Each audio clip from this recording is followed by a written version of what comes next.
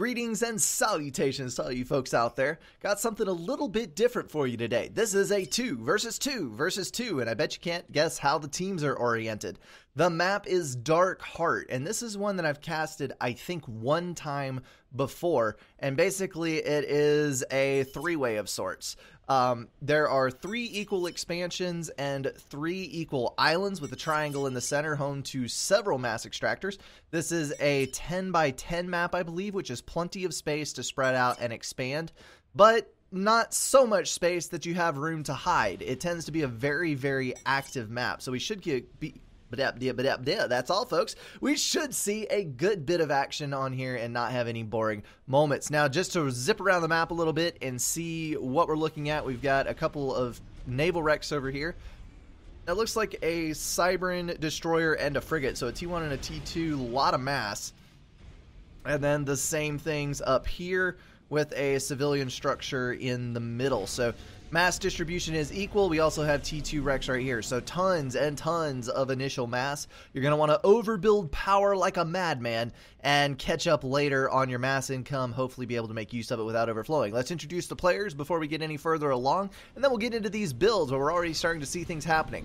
We have Roke as Seraphim and Yenan as Aeon on the left side strip. Then we've got Hot Fog taking UEF and Seraphim for Achieved Jaguar. I wonder if Jaguar is, I don't know. That is an interesting username. And then on the right-hand side, we have Blast Chilled taking Cybran and another Cybran for Fiendish Artwork. The names in this one are epic. I love that. I'm going to have fun saying that one. All right, so Fiendish Artwork and Blast Chilled both taking Cybran. I guess that's just going to be the Cybran team over there. As far as early stuff goes, we've got an engineer headed out for some reclaim for Achieved Jaguar, and ACU moving to the left. So the bottom team is spreading to both sides for the expansion. Looks like we got engineer going to rear, but no plans for the expansion for the right-hand team. But there is a move order queued for, looks like, the ACU.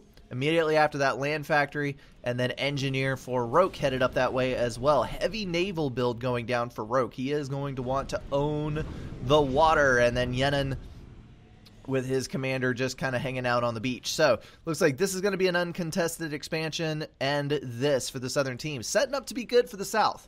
It is good to be from the south side. So, yeah, that's right. It's Indian over there in that neighborhood.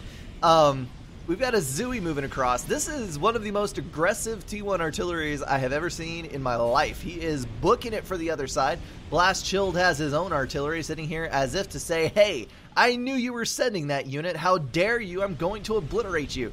And he does have radar with it. So if that thing travels in a straight line, I do believe the Medusa will win that contest. We'll kind of keep one eyeball on it as it gets over there.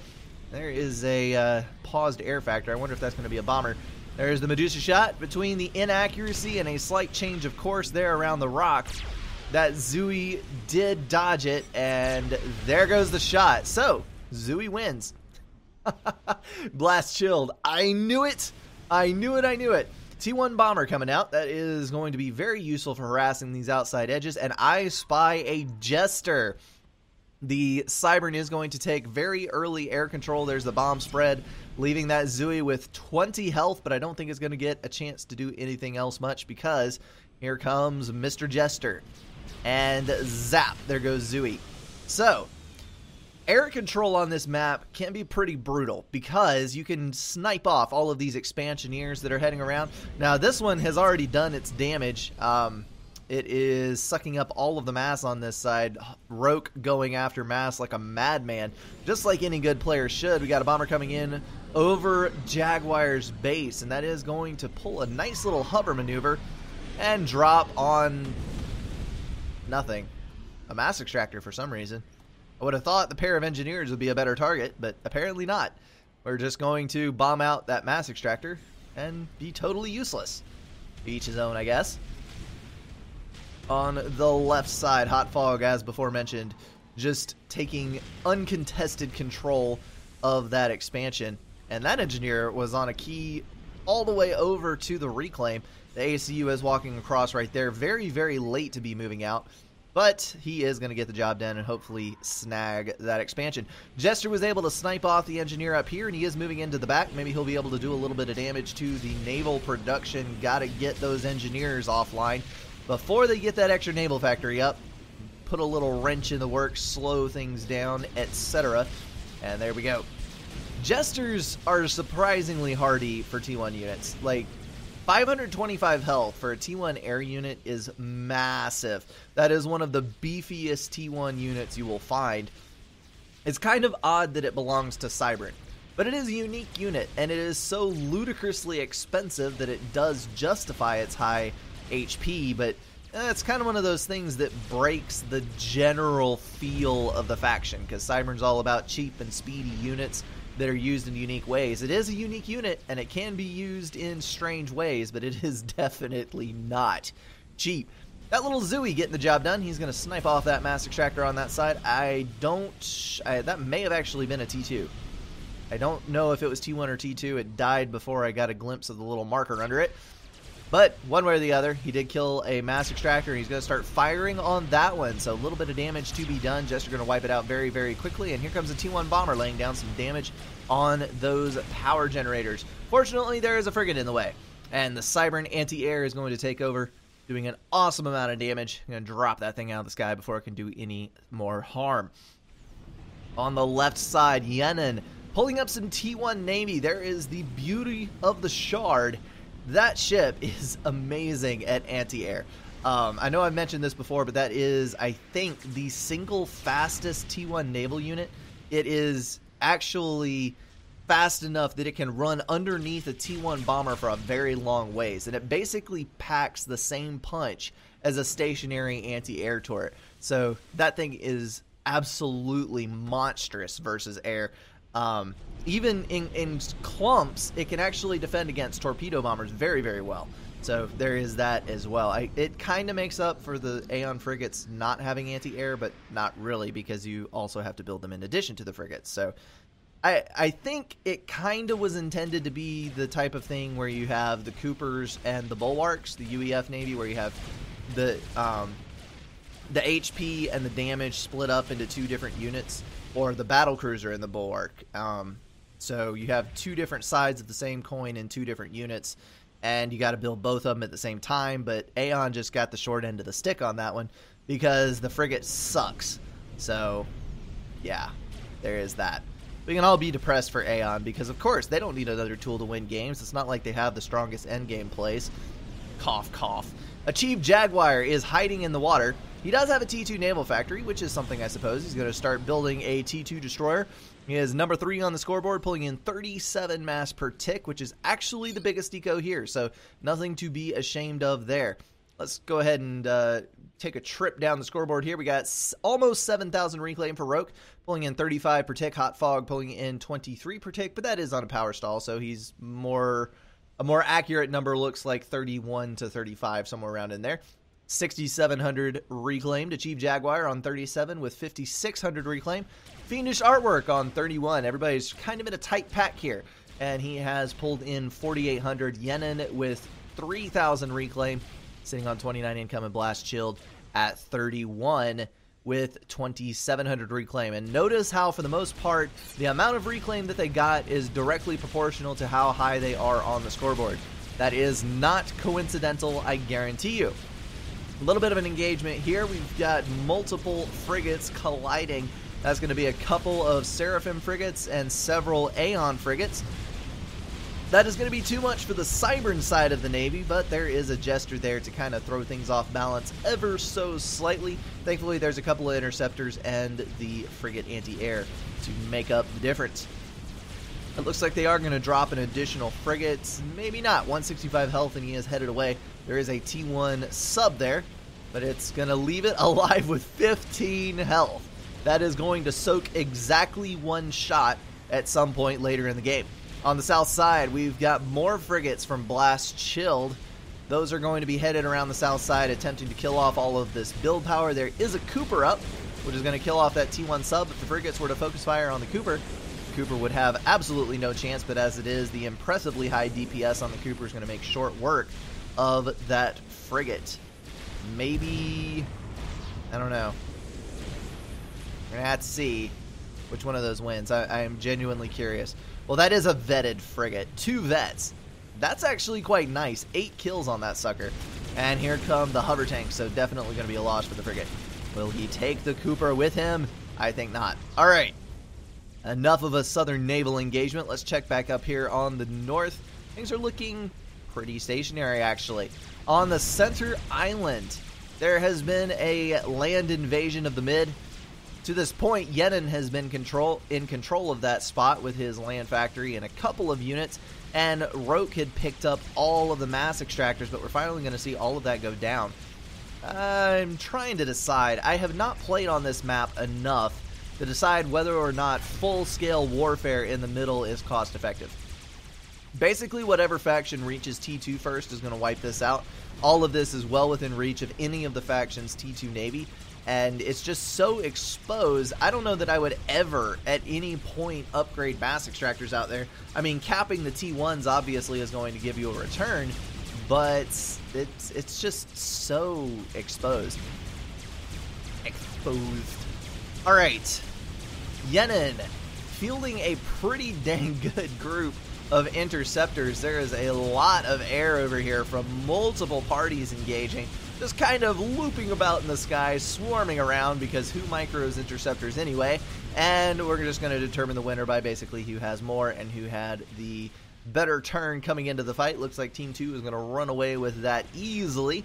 And there's now a T2 gunship harassing these mass points. There's a couple of, well, one mobile anti-air. That T2 gunship is on such low health, that thing would actually be able to take it out pretty well. But it looks like he's just going to kind of hang out to the side. There's the shots gunship coming in range, although it did vet.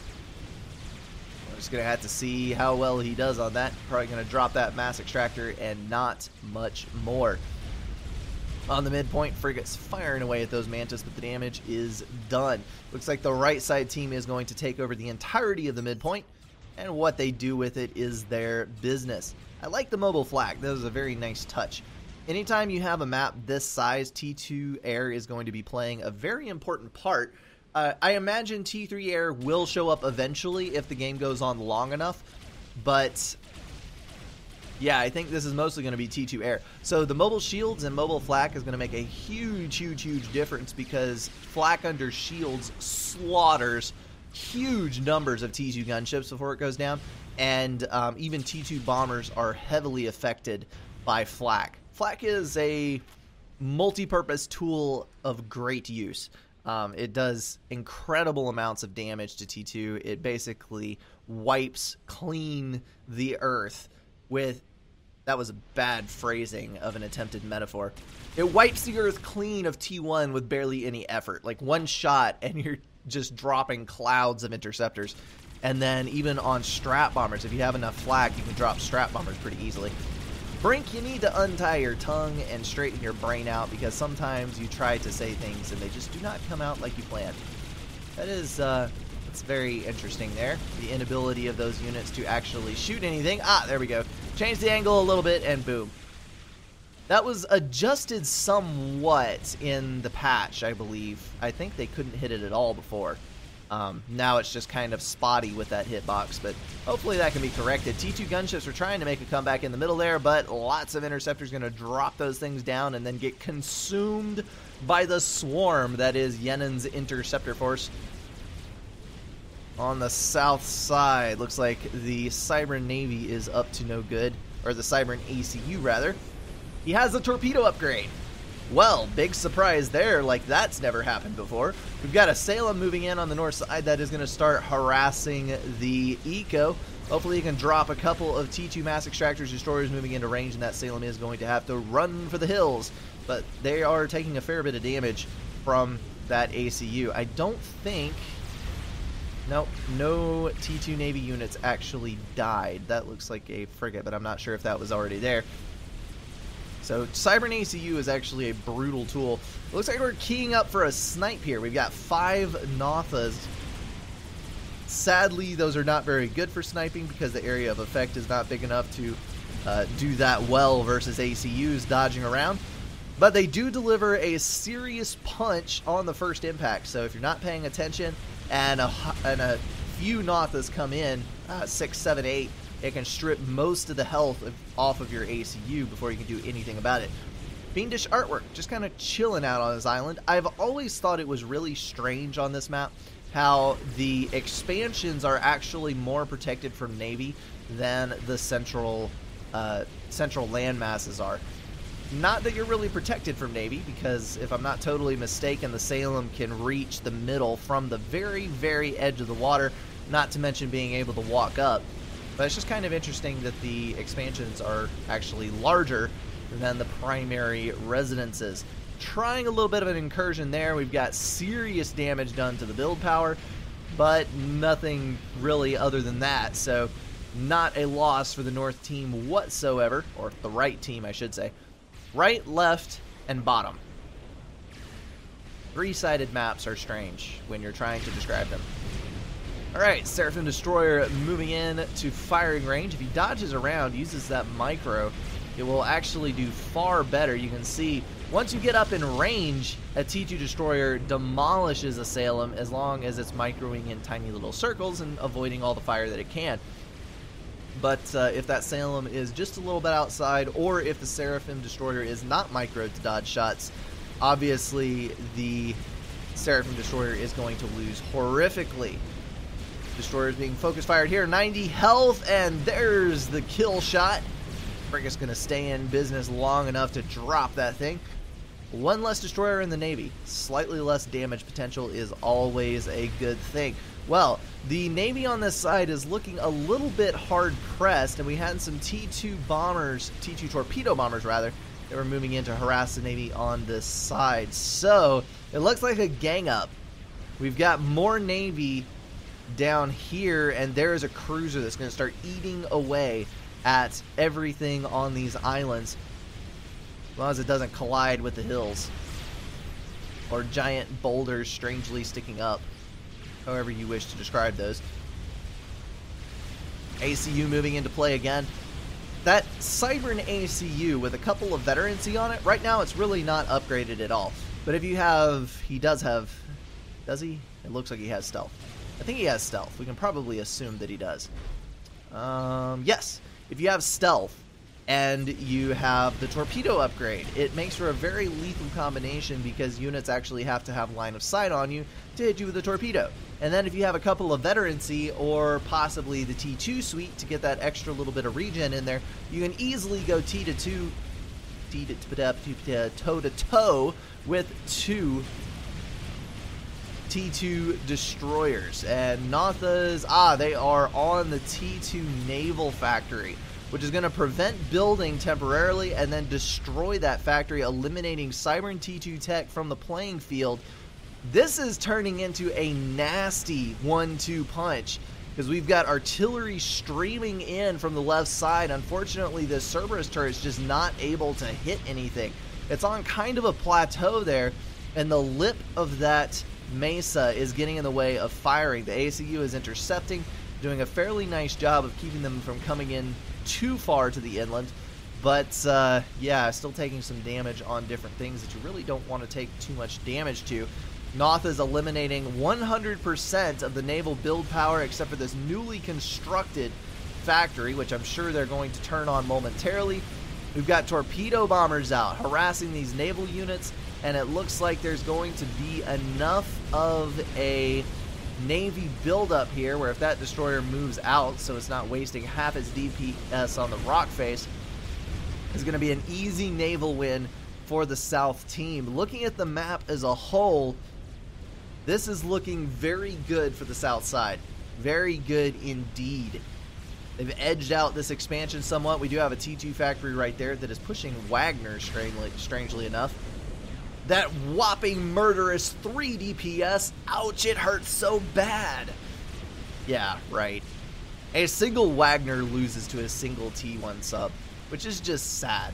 If you lose to a unit with 600 health when you have, what, 1400 health? Yeah, that's just sad. Roke is on an upgrade. That would apparently be resource allocation. We may be seeing a T3 T3 air move in the very, very near future. He does have a T3, three T3 mass extractors. Holy kashmolies. He has scaled up his eco something fierce. He is almost double.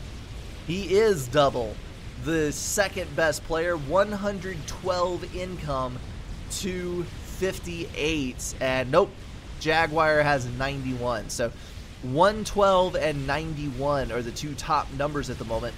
This is getting a little bit interesting here. Gotta see how these guys are going to match up. Looks like we have doubled up Navy colliding on the north. Fiendish Artwork also has the torpedo upgrade on his commander. So he is going to be laying in a ton of damage to the North Navy as well. Salem coming in to back him up. And he should be able to wipe out those units nicely. Ah, that would be a tack launcher. Brilliantly done. There are a couple attack defense there that's going to reduce the impact, but there's a couple hitting. Anytime you're damaging those HQs, that burns build power and that burns mass. As between cycling the units, the engineers will begin to repair the factory. So it's not as good as it could be. The fact that there's two, now going to be three tack defense up there is going to pretty much negate that entire effect, but it was a cool little attempt while it lasted. Looks like we got several TMD going up here as well to prevent those tack missiles from hitting anything important on the base. And that is what now? That is a cruiser missile, a single solitary cruiser missile. I don't think I've ever seen a cruiser launch only one. That is very, very strange to see. Another tack missile on this side. Looks like construction started on a second one. Maybe that was going for a snipe. I'm not totally sure, but it looks like they've quit in favor of attack missile defense. Maybe they will be able to kill something of value. We'll find out. Looks like T1 artillery has shifted to the south side. Cruiser's going to start eating through this expansion for Fiendish Artwork. And now that the numbers have settled, let's take a look at Achieve Jaguar. Is it reclaim? No, that is real income. 82 looks like the steady number, unless he is just reclaiming at such a consistent rate that the number is stuck. Blast Shield, obviously, reclaiming to that number. Rote pulled in 12,500. Looks like 11,15 for Blast Shield. Nicely done. 7 and 7 and 3. Yenin has been doing absolutely no reclaim whatsoever. It's on the same number it was at the very beginning, and look at all this delicious mass. He has destroyers sitting in the water that haven't been reclaimed. Shame on you, good sir. You should definitely be resolving that issue because there is a potential win lying in the water. I am impressed with Blast Chilled and Fiendish Artworks ACU work. We've got ACU defending on the ground. We've got ACU defending in the water, which is a uniquely Cybern trait. Just using all of their abilities to try and control the map as best they can. And that cruiser, the destroyer needs to be back closer to the cruiser so that the tack missile fire does not reach it. But it looks like the second cruiser. There we go. Doing a nice job of picking that up. You can afford a couple extra cruisers in your naval mix when you have a 200 DPS commander torpedo weapon. There's 3 destroyers versus 2 destroyers and a stealth, but man, when you get that focus fire up on those Seraphim destroyers, that gets to be a lot of DPS in a big, big hurry. Exodus class dominating the water over here. That alpha shot is brutal, but easily dodged. Thankfully, it appears that Hot Fog has not figured out that he needs to micro his navy. He is on the move now, but he took a lot of shots before he decided to move. Bulwark going up in flames. That's going to be the protection that Hot Fog so desperately needed, and it looks like he's going to suicide a destroyer point blank. Well, he did take a destroyer with him, so I suppose it's not a total loss. T2 torpedo bombers moving out. Those were on... Were those on the ACU or the destroyer? I did not see. I think they were on the ACU, judging by the looping pattern. Yes, down to 5,300 health. Thank goodness for cruiser coverage. Those 2 cruisers saved his life because a couple more passes and that ACU would have been dead. This is unfair. I can't do anything, says Roke. He's been giving units. I do remember when I saved this replay, whoever sent it to me, Roke sent it to me, said that his keyboard had stopped responding or some such thing. Okay, that comment makes a lot more sense. So basically he's building using one-click commands to keep everything flowing and then handing units off to Yenin to actually micro. So interesting compensation for technical difficulties there. T2 torpedo bombers moving out. They are going to go for death. That is what they're going for. Blast Chilled's ACU is still in the water over there, but unless there's a ton of torpedo bombers in a single pass, thanks to those cruisers, actually only 1 cruiser because that one got shot down, that ACU will go up. Now there's 4 destroyers in the water. Jaguar's eco is starting to make the difference up between him and Blast Chilled. Blast Chilled's on 50 income. Achieve Jaguar is on 85 income.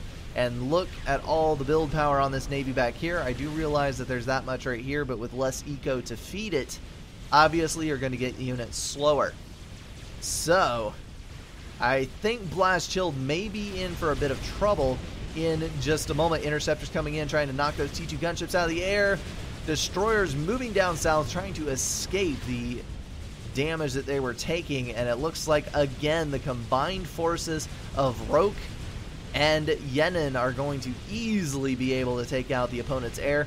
So much air power. Why are we not seeing... I know I saw some torpedo bombers up here, but why are we not seeing a huge amount of air from this team? It seems very odd that they would be so in control of air and then not use air effectively. I mean, you can wing... You could do drops around the outside. Granted, there are T1 artillery there, but when you have a Seraphim on your team, you can drop floaty arty in the back here. Wreck the naval build power. There's so many options that you could take with air. Drops, bombers, harassment around the outside edges, and it's just kind of sitting dormant. There's our first ASF. We got T3 air online. Looks like Roke is going for his second... Nope, that is T3. He already has his second resource allocation upgrade, hence the 7.6 thousand energy income. Achieve Jaguar is by far the lowest on this list with 672, and he's stalling. I was about to say, but he's probably surviving on overflow. Nope, he is stalling like a mofo, and that is with 300 overflow from his teammate. So definitely needs to get his own power generators online in a big hurry. He's only got 2 engineers on it right now. Honestly, I would stop all production on everything else and strictly go for some power buildup. And there's the death. T2 destroyers. If the T2 destroyers hadn't gotten it, the torpedo bombers would have. So as predicted, the overwhelming eco and build power of Achieve Jaguar, even taking into account the fact that he's power stalling. He was able to outproduce the Cybern player over here, Blast Chilled, and when you don't have a group of units to back you up, when you don't have those extra naval units, your Torp Com is just too exposed in the water. As we saw with TA in the last cast.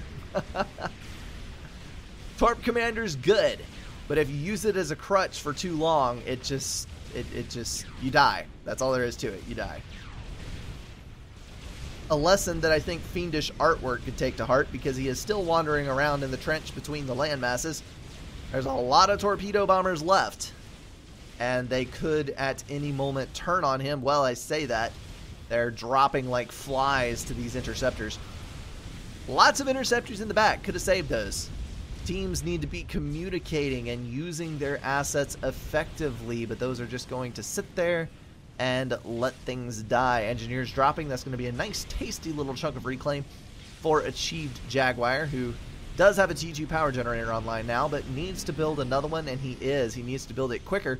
When he bites into all that reclaim, he's going to power stall even harder as the extra mass comes in. There's a strap bomber that was built by Roke and is now under the control of Yenin, and he is building another one.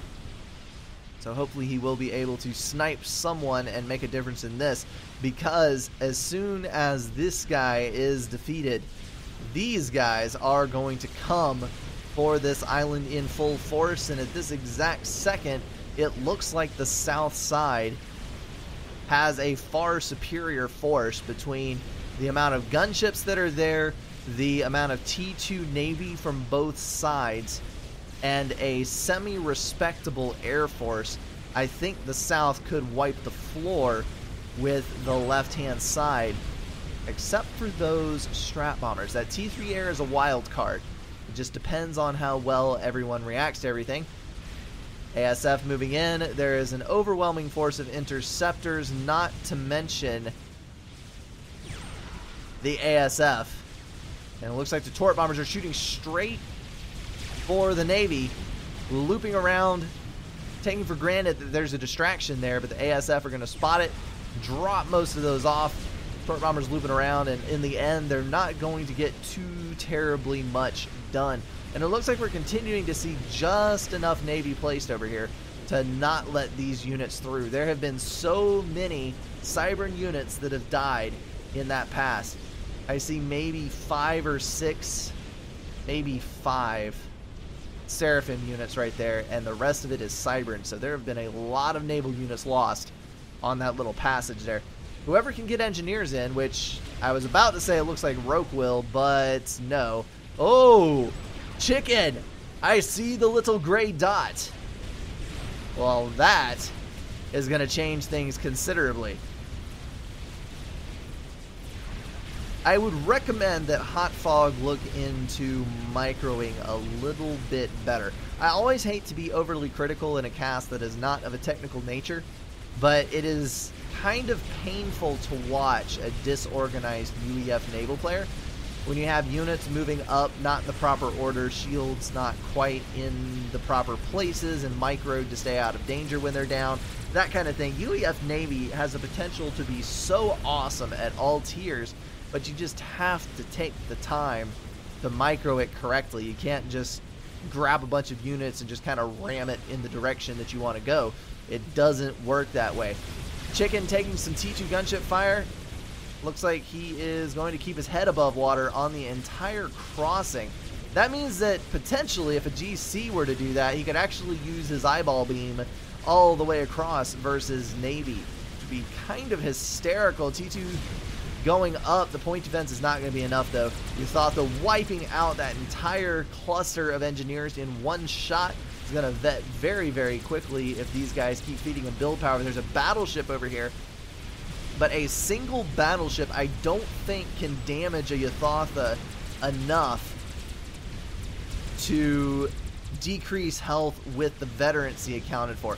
Now there's some destroyer fire coming in as well, and with no micro in between the shots, taking all 3 shots point blank, that is actually adding up to some impressive damage on that thing. If one of these ACUs were able to come out of the water and land an overcharge on that guy, he would be out of here. But it looks like he's going to start eating his way into another base. 11,000 health, pushing up on a veterancy. 5 kills to vet. Are we going to get it? Focus fire on the T1 engineers. There it is. Another bit of health. Got the shield down. Is going to be able to chew through the rest of this. There is another veterancy. He's going to be able to finish this entire base off and possibly survive it. That is awesome. That's why you control K or build power when you see a chicken coming. You need to get those T1 engineers out of the way so you don't vet that sucker up, and he's going to start eating away at that battleship. Battleship needs to run for the hills. Otherwise, he is going to go down in flames. The Chief Jaguar down to the original 2 mass income. He does have a couple of T2 mass extractors, but when you got no power, you got no mass either.